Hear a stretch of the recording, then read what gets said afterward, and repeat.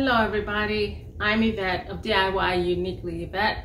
Welcome to my channel or welcome back. This week we're going to have a simple and quick project that I think you're going to love. If you like what you see in this video, give me a thumbs up, subscribe to the channel, please comment below what you think of the project. Let's get into it. Okay, what I have here is a template for a cat lying on its side. This is going to be a fence sitter, a cat fence sitter. But I didn't have any board big enough, so I put together these strips of board and glued them. I'm going to use my carbon paper to trace the template on both of them and make them as close to identical as possible. Also, I'm going to make two of these because I want to see the cute cat on my side of the fence, and I want the cute cat to be on the other side of the fence for the neighbors.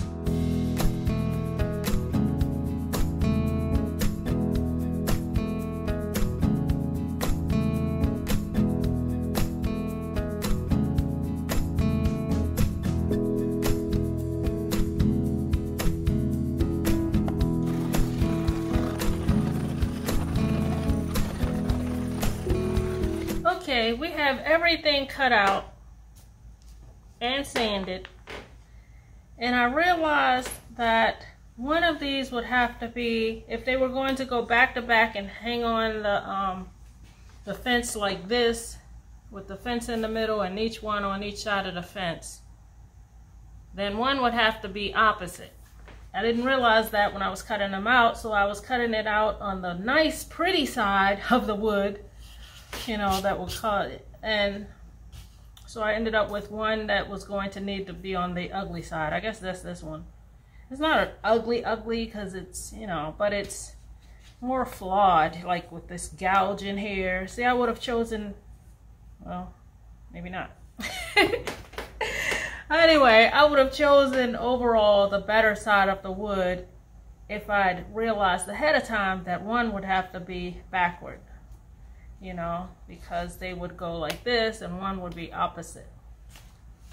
I also cut out a tail. I completely forgot to do the whiskers or the snout or whatever it's called of the cat, so I did two of those for each of the cats.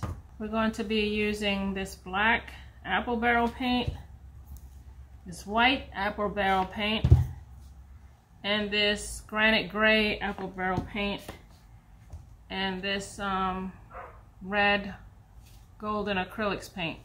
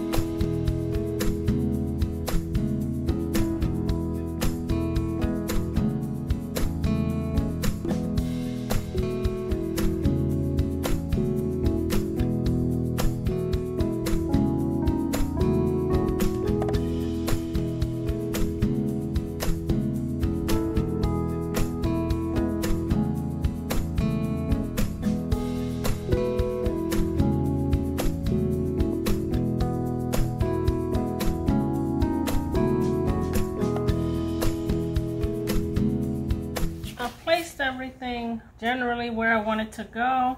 I'm going to finish the face with the eyes and a little tongue here, I think, after I glue this little nose thing in place.